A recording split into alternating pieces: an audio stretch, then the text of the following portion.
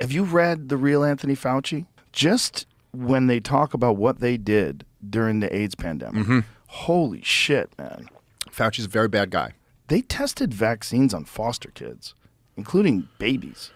Like, when you read what they did during the pandemic, and it's spooky fucking shit. Also, like, the application of AZT as a treatment. Yeah. That AZT was a chemotherapy medication that was killing people quicker than cancer.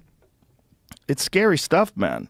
When he talks about Arthur Ashe and Arthur Ashe taking AZT and dying very quickly afterwards, and that Arthur Ashe didn't even like have any symptoms before he got on medication.